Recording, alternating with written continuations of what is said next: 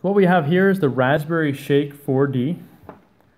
This is version 4, the version 4 prototype. And what we're going to do in this video is demonstrate that each one of these 4 channels is functional. And so we have the oscilloscope here in the background. We're connected to the ground pin here. And I'm going to measure the signal with this pin. So we're going to start with the velocity sensor, which is the geophone sensor right here.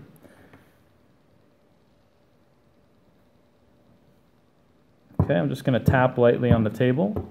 You'll see at the oscilloscope that that's working. And moving over to the vertical acceleration channel. Okay, so this signal is now coming out of the accelerometer. Okay, just tapping lightly on the table again. And moving over to one of the horizontal components.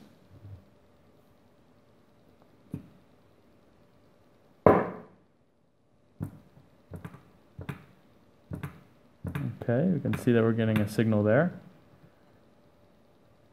And the last horizontal component.